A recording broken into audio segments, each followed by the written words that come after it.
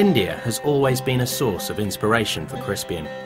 At the age of 18, he made his first pilgrimage to what he now considers to be his spiritual home. That first trip, I went, from the Himalayas down to the south and back again, and I managed to do it in 10 weeks. I was about 19, and I did it on my own, and it was a pretty formative, pretty scary, hairy experience at times.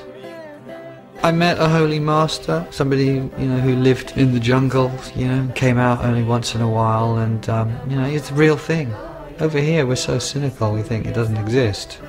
You meet people who really are living that life.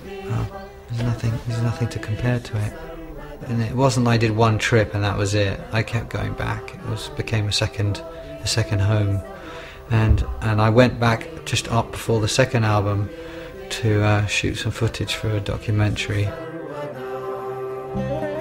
There's a lot of evidence to show that it's one of the most ancient civilizations on the planet, and we in our schools we go on a lot about Egypt, and Egypt, but that was where it all started, and blah blah blah. And, I mean, they always, for some reason, they always miss out India. I think it's something to do with the fact that we were the colonial empire there, and when the British go anywhere, like any empire, they say you were all a bunch of savages till we turned up.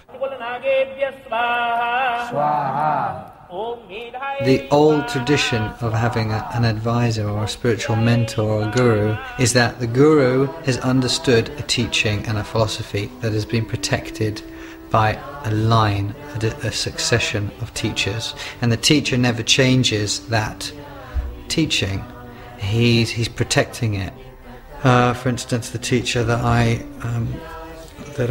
study under, he has a teacher, and his teacher has a teacher, and and it goes back, and you can see the philosophical conclusions that they are protecting.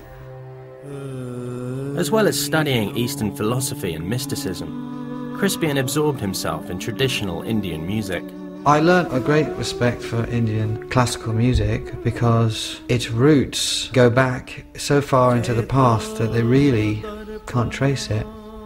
And they still use a method and a mode of tuning that hasn't changed for thousands of years.